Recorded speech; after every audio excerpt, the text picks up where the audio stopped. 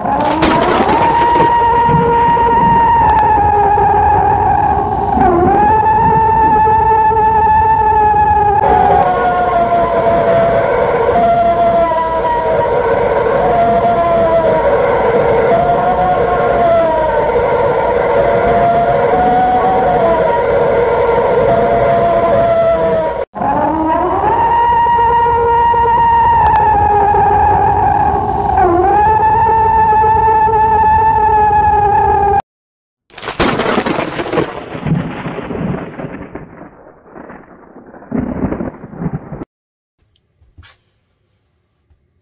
everybody. Of course you can see the missus is here. Hello. And I'm here. And we're coming to you from our super secret hiding spot from all the kids and the grandkids.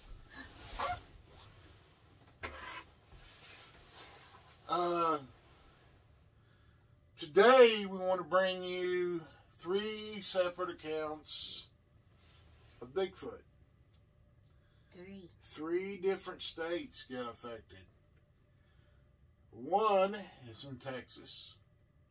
One's in North Carolina. And the third is northwest of us, Ohio. So today, before we get to those, there's some things I've got to say, and I want to thank Nance from Buckeye Bigfoot. She did a shout out for me at Christmas time, and I appreciate it from her greatly. She's a wonderful lady.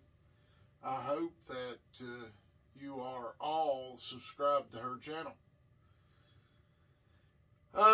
She is, we're still trying to get her to come over to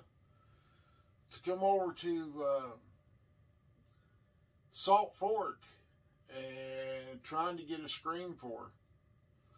But we can't do that unless you show up, Nance. Hint, you gotta show up. We need you there. Mm-hmm. Anyway, y'all know Mrs. Bear. Hi everyone. We missed you guys. This account that I want to give you right now is out of Texas, down near Hallsville, Texas. And a buddy of mine from down there in Texas, he's a truck driver like I am. And, well, he always gave me a hard time.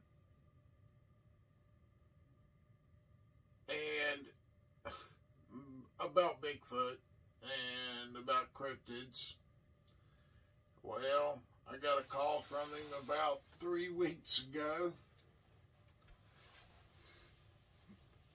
He can't give me a hard time no more. Want to know why? The reason why is simply because he is now a knower. He has finally seen a Bigfoot. And it's kind of funny because he used to give me down the road over this. And all I can do is laugh at him. Sorry, bud. Anyway, he parked at our favorite, well, his favorite truck stop. It wasn't mine. They had a real good, nice little diner in there, and they had good food. They just didn't have any showers. So I always made sure if I was going to stay there, that I would run over to the local other truck stop just a few miles up the road, get a shower, and come over and stay down there at night.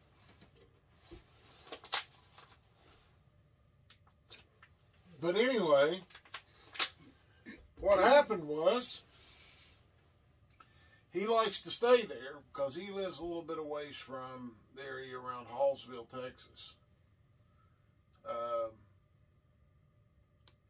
And I always told him, man, there's just something about that place that's just kind of eerie. He'd brush it off like it was no big deal.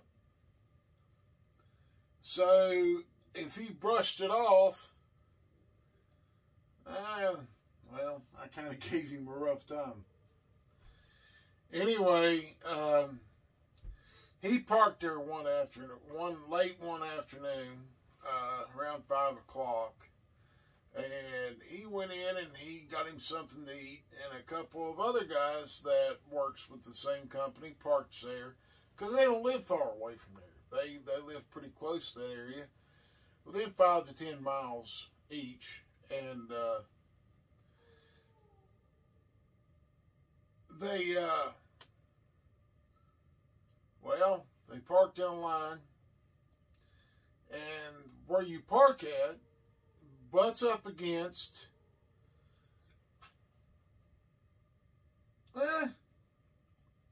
quite a bit of forest. There's no houses behind it.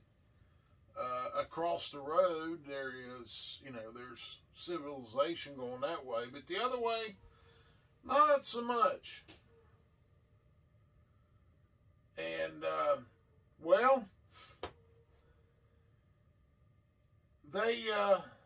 they parked. The other two guys went home. He came out and was sitting there in his truck, and he only had one load for the next day.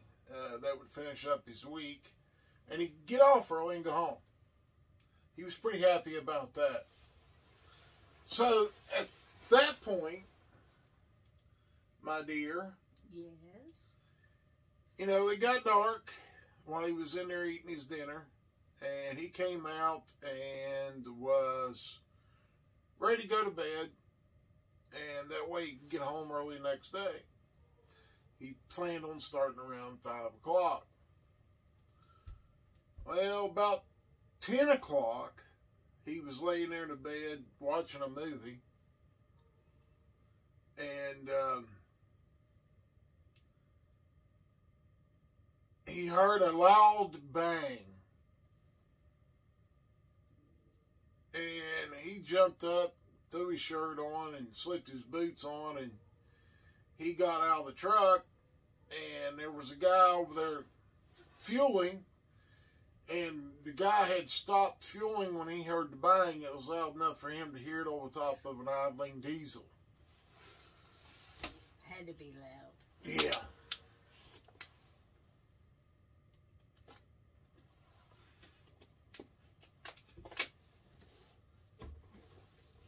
Well, they went walking around his truck because he thought the truck shaked because something had hit the trailer of the truck. He wasn't sure what it was, but he looked around the truck, and the other guy come walking over there going, "Man, what was that big noise from your truck?" Now his truck's not idling. Just the one there at the fuel pumps. He has an APU unit on there. An alternative power unit on his truck that runs his AC and heat when he needs it. Anyways, he starts walking down the side of the trailer, the driver's side of the trailer, and gets to the back of the trailer and looks up, and he sees something strange. The trailer looks like it's been, like there's a big hole in it. He takes his flashlight and shines up there, and he said the hole was probably 6-7 inches wide and probably 5 or 6 inches tall. Now, it's a pneumatic trailer, but there's no pressure on that trailer because he leaves his blowdown valve open at night. Even though he was loaded, he left it down. He left it open, which is perfectly fine as long as you're not driving up and down the road. And, they start looking around, and they walk to the back of the trailer, him and this other driver that's over there, helping him look and see what's going on. They're looking for, a big rock or something or a sledgehammer hit or something somebody slammed up against the trailer. Well, they don't see nothing. He walks to the back where the back of the truck is facing the woods, and about 10 to 15, maybe 20 feet is the distance, he starts shining the light that he carries in the woods. Well, he flashed the light through one section and got eye shot, and he went back to it, and this thing started growling at him, and it started towards him. Bet you can't guess what color the eyes were. Babe? Red. Yeah. Ooh. Yeah, that's pretty much all you can Scary say. ones. You see, this thing walked out into the little grass area between the truck stop and the woods, and he's got his flashlight on it, and this thing's probably 8 to 9 feet tall. Built like 4 Arnold Schwarzeneggers together. 4 to 5 foot across the shoulder, through the shoulders. 8, 9 foot tall, long hair, auburn colored hair, and he doesn't have any face. He has facial hair that it hangs down from around his chin and down his neck, and there's none here, and he's got big freaking silver dollar sized eyes, and big old nose, and they're looking at it, and the other driver, just as soon as he got the light on the face, the other driver said, "I'm out of here." He ran over towards his truck. He left.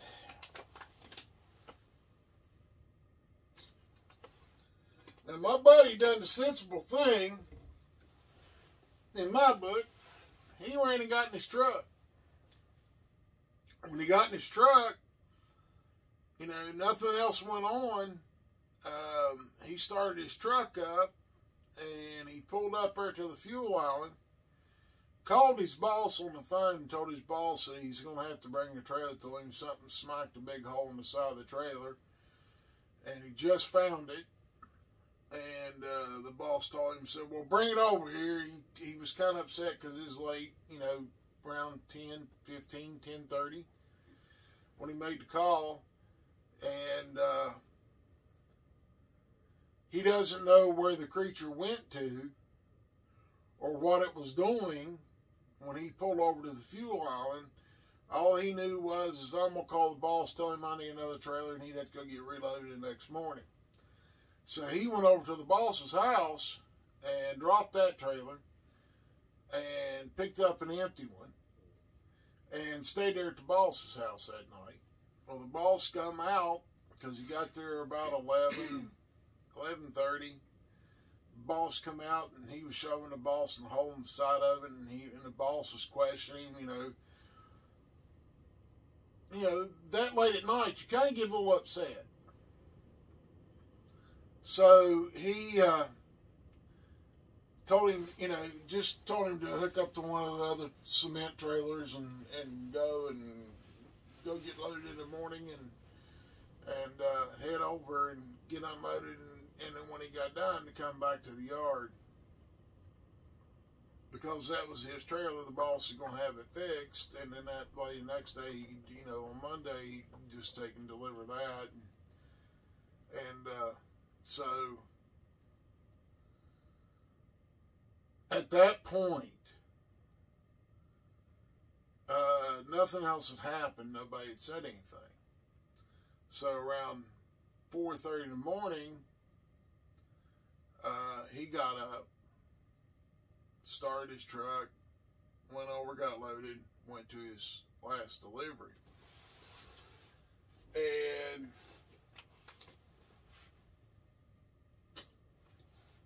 when he was making his last delivery, he'd gotten the truck to do something. He's one of the guys that stands outside the whole time when he's unloading. He's kind of particular about the way he unloads. And he got in the truck and his phone was ringing.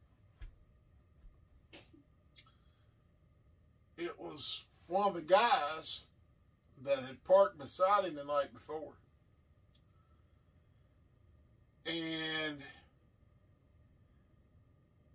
he asked him, he said, man, he said, what the hell went on? And the guy told him, I don't know what you're talking about. He played it off. And as he played it off, the guy was telling him there was a big hole in the side of his trailer.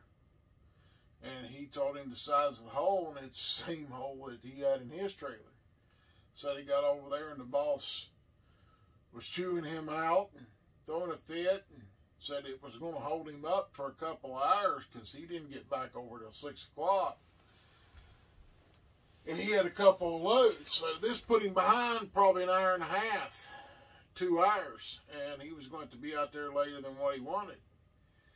And the boss was really upset about this, and lo and behold, while that guy was there, his other buddy came in, and same thing was wrong with his trailer. Had a big hole in the side of it. Not good, is it? No, not good at all. And at that point, the boss is throwing a fit. He's swearing up and down that these guys tried to sabotage so they didn't have to work. And my buddy had been there 15, 20 years already, and he's never missed a day. I think he said he missed maybe one day in 15 years. And so the boss calls him. He sent them other guys out and made them go do the deliveries. And told them when they got done to hurry up and get done and get back to the yard. He wanted all three of them there whenever they got done. So my buddy had to go and wait, about an hour and a half, 2 hours on these guys show up. And the whole time the boss is fuming. And they have a little impromptu meeting with the boss. He wasn't That's too always happy. nice, isn't it? Yeah, it's a wonderful time. Mm-hmm. So at that point, they get in a meeting, and the boss is like, well, what'd you guys do? Why are y'all doing this to me? And finally, my buddy spoke up and said, look, I'll tell you exactly what I saw and what I know went on. And he told them everything right there in front of the other guys and the boss and said, look, so this thing must have took offense to something. Either my APU unit running, because he had called me and he told me that day, and I was at work. And I was like, well, it may have got mad because it didn't want to hear that APU, or it may have got mad because the trucks were there. They sometimes throw temper tantrums over the silliest thing. And maybe it was looking for food and got caught, or maybe it was looking for food and there wasn't none in the dumpster, or whatever. Who knows? And he just kind of described it to the boss and to them other guys, and the boss had those sections cut out of those three trailers and went out there, and when he brought my buddies in and set it down. And on the metal itself, you could see the imprint of that part of the hand without the ring on.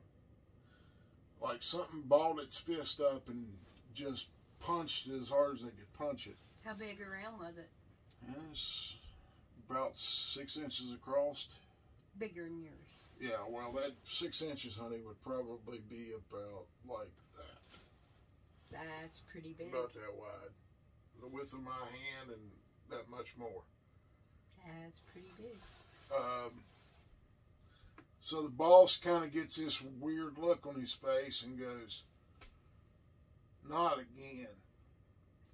Come to find out that the boss, when he was younger, a teenager, they had some trouble around the house. And it was one of these creatures that was giving them trouble. One of these Bigfoot.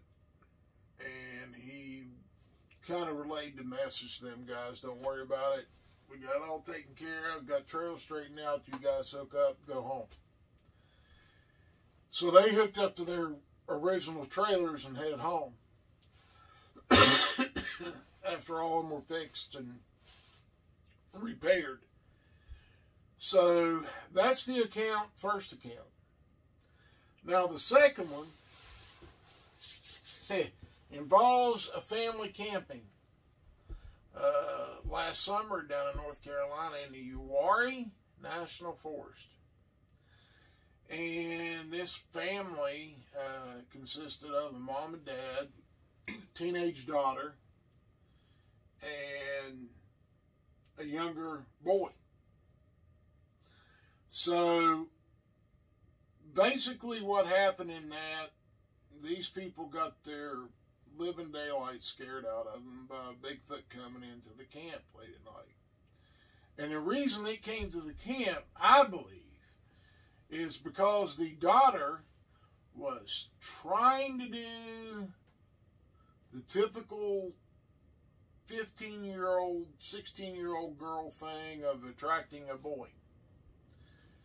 Now, she put perfume on, had shorts on, kind of a nice top that kind of showed off her attributes, let's say. And she put on perfume that was a musk type smelling, not this flowery stuff, you know, something that her mother may have had, and she thought it smelled good. And well, she left the camper that morning with long pants, sweatpants on, and a coat on, and Dad kind of found it strange, and so did Mom. Now, they had stayed there one night before this and had no trouble. But she ran around camp, and come to find out, she carried the perfume bottle with her and put the perfume on.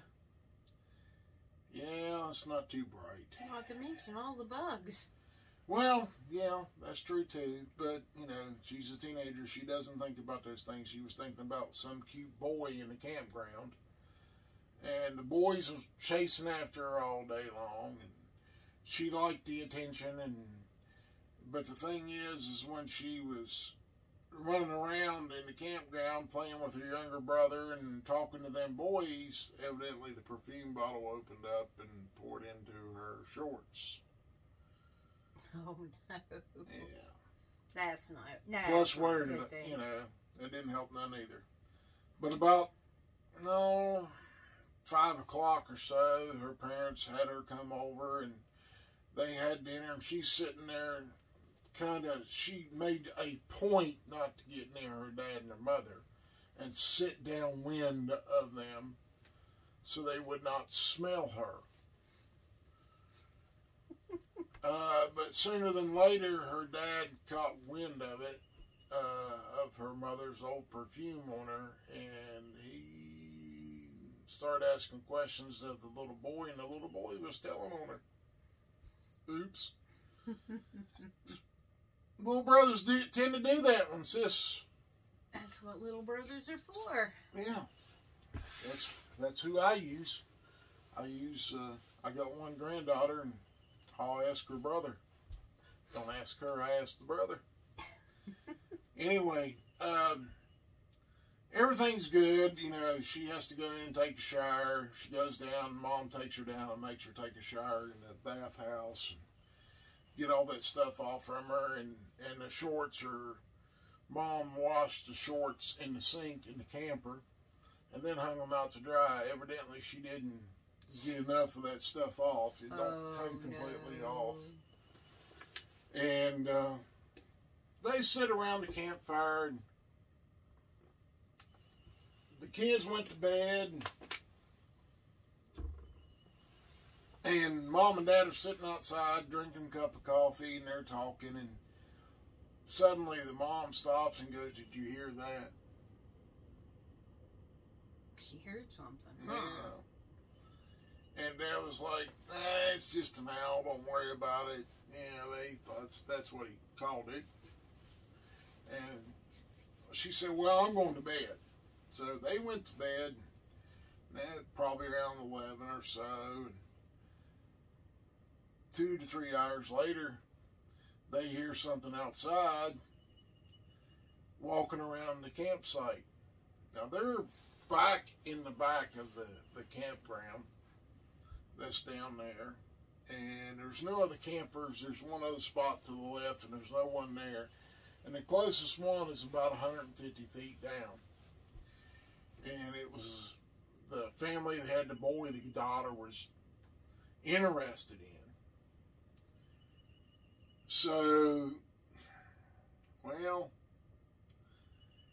they kind of go through the process of Dad goes outside, Dad looks around with the flashlight, Dad sees this thing, and it scared him so bad that, well, he kind of ended up wet.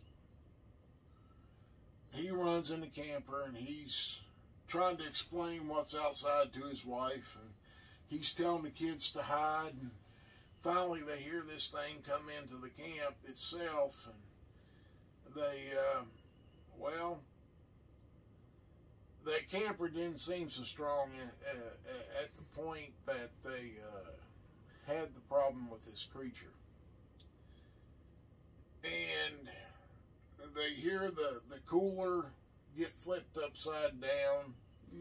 They hear pops for the kids and for them to have, you know, when they're eating dinner and stuff. And they hear this thing either stepping on or turning the eggs upside down. Who knows what's going on. He starts crushing pop cans, and he's getting angry by the minute. And finally, they hear it out there chomping down on something. It sounds like maybe a package of hot dogs got bitten into. And they hear this thing out there chomping down on their food and everything else. And this is Saturday night, and they're supposed to leave on Sunday. Actually, they were going to stay till Monday, but they had contemplated leaving on Sunday so they'd have an extra day of rest. And, well, they get terrorized for probably half an hour or so. This thing walking around, shoving on the side of the trailer, and the trailer would rock back and forth, and the kids would scream, and the mother would scream, and the dad's in there, and they have nothing at all to protect themselves with in the camper. Oh,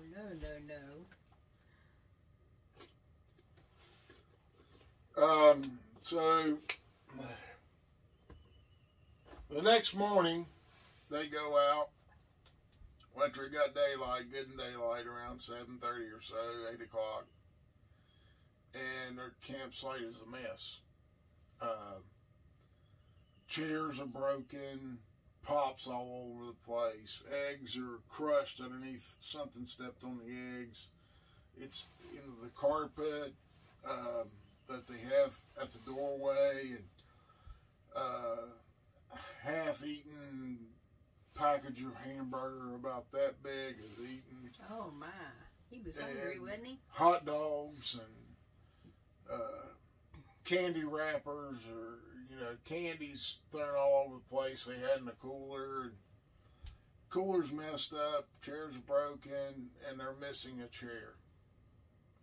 The heavy wooden made picnic table is flipped upside down. It's not picked up on one side and then pushed again to be over top.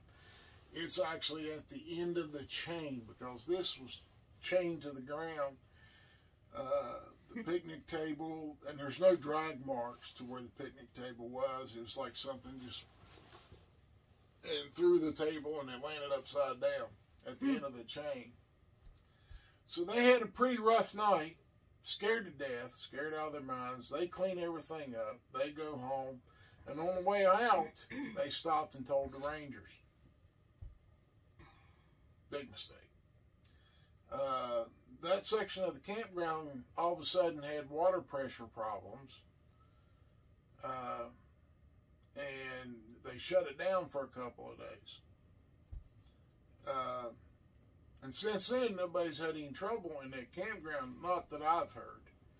But, you know, that's a little terrorizing for a family that size and unable to protect themselves or, you know, kind of at the mercy of a Bigfoot. It's kind of scary. Yes. But here's number 3.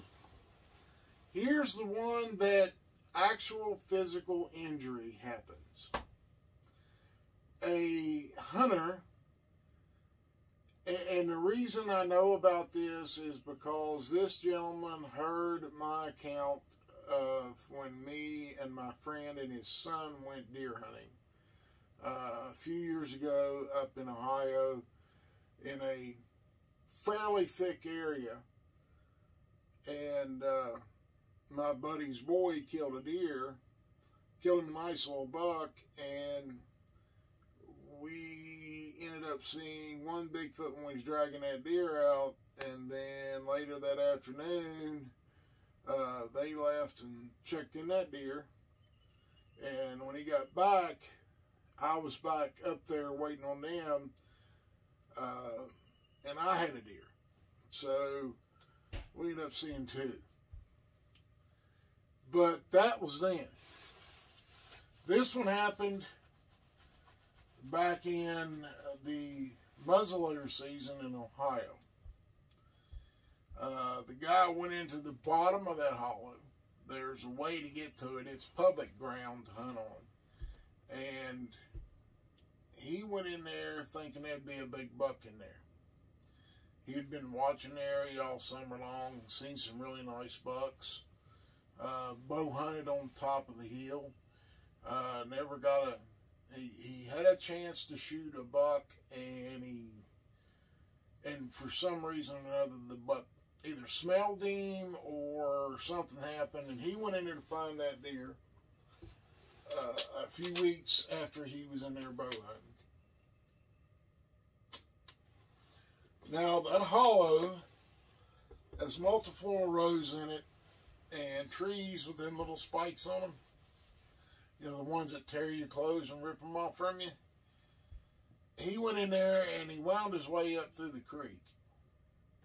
He was in and out of the creek pretty much all the way through because the rest of it was just thick. He finally made it to an open area in there.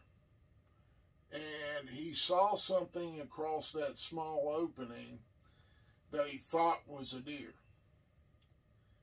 So he raised that muzzleloader and was going to shoot this. This he thought was a deer. And when it moved, it rolled towards him, looked at him, and then stood up on 2 feet.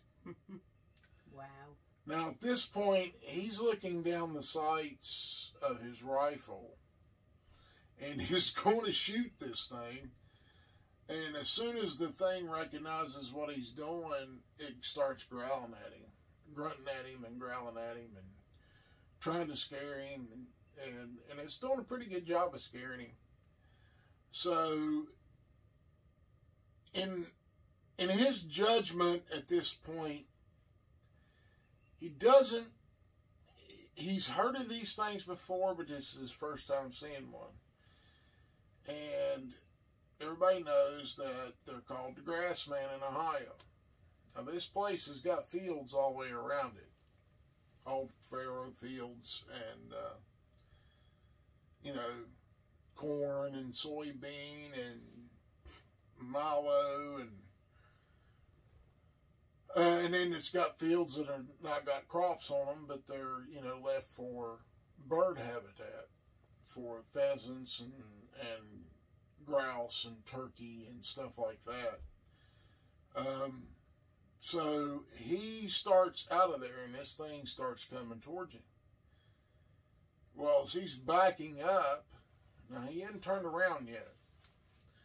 He's backing up, this thing starts growling and it throws a log at him. Well, when it threw the log at him, he squeezed the trigger.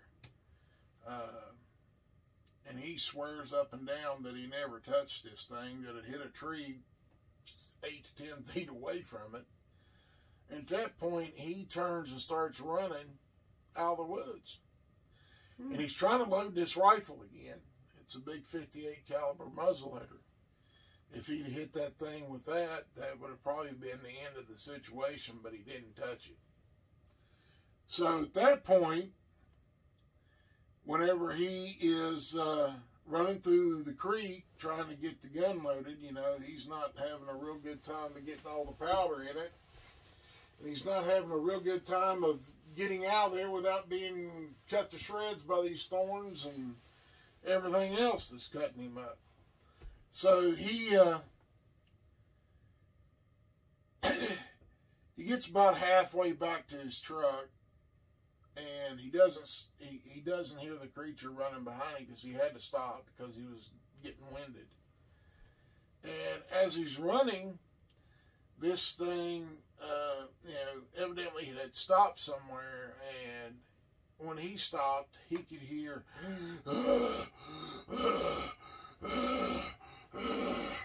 Whoa. and it wasn't too far from him. Whoa. So at that point, he puts a cap back on the muzzleloader, and he takes off again, and he's trying to run as fast as he can. And as soon as he starts running, this thing does. He can hear it pushing trees over and crashing through the brush, and the more it crashes, the louder it gets, and it's starting to growl. And so he gets almost to within about 10 or 20 feet of this field that he's got to go across. And it's about 100 yards to his vehicle. And when he gets there, you can see there's another vehicle there and a couple other guys walking around their pickup getting their hunting stuff together. I guess they thought they were going to hunt in there too. And he turns around and just throws a wild shot and doesn't hear anything. But then he turned around again to run and got into the probably 10 feet or 15 feet into the opening, and this thing comes barreling out of the brush behind him, runs over top of him. I guess it saw the other two guys in Hunter Orange, and these guys are there to deer hunt, and they start running towards him, and one of the guys fires this thing out at a run. I guess he may have stopped and took a shot at it, but it veered to the left and ran up through there a little ways and then dove into the woods again in that same hollow. And these two guys come over and pick him up. He's got a broken arm. I guess the thing stepped on his arm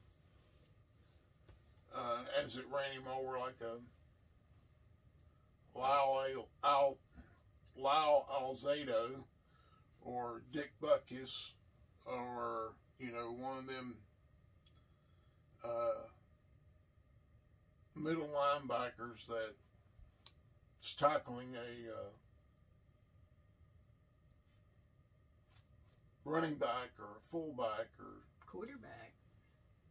no, he said it wasn't that bad. He said it was more like they were meeting up like somebody was getting tackled.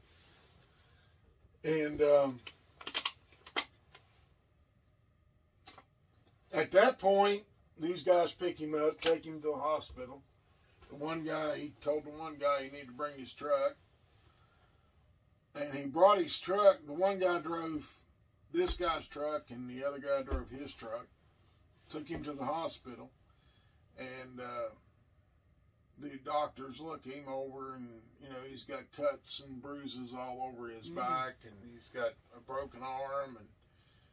And those two guys knew what this thing was. Evidently, they'd been watching videos, or they had some knowledge about Bigfoot. And they told him on the way there that if you talk about this, they're going to put you in a nut room and lock the door. And you're probably going to be stuck there for quite a long time. And the guy agrees with them that they shouldn't talk about it. And he tells them that he fell out of a tree stand and broke his arm. And in order for him to get out of there, he, you know, got cut up by the brush, and that's where all the cuts came from.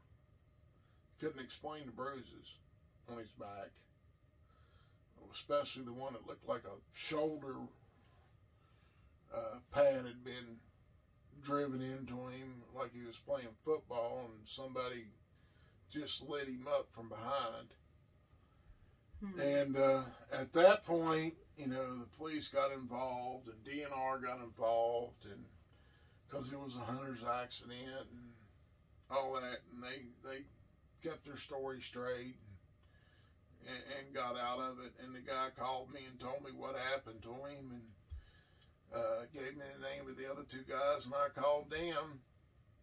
As soon as I got off the phone with one, I got on the phone with another one, and then finally the last one. And they described this creature as probably 8 foot tall, probably in the range of 600 to 700 pounds. Huge shoulders, 4 to 5 foot across to the shoulders. Looked like the biggest bodybuilder they've ever seen. It was hair covered, dark, almost a glossy black hair. Wow. And so they had all that problem. And that's the 3 accounts that we got for you. And I promised someone that in this video that I put out, the next one, that I would do a Bigfoot howl. Mother, you may want to assume the traditional position of putting your fingers in your ears.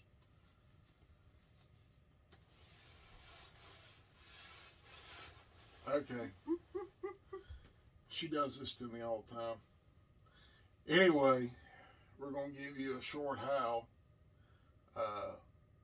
for some friends that asked me to do it.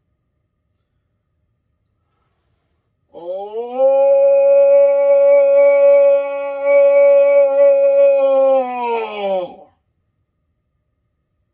It's a short one.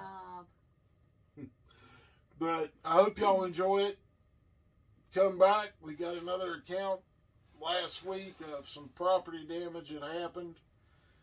And, well, it's close to home. And I have been told in no uncertain terms to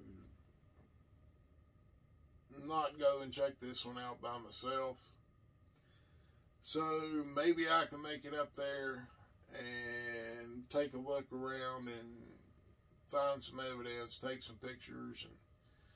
But I've got to take somebody with me. And I hope y'all enjoy it, and we'll see you next time on the Old Bear's Den. Bye, y'all. We'll see you now. Bye-bye.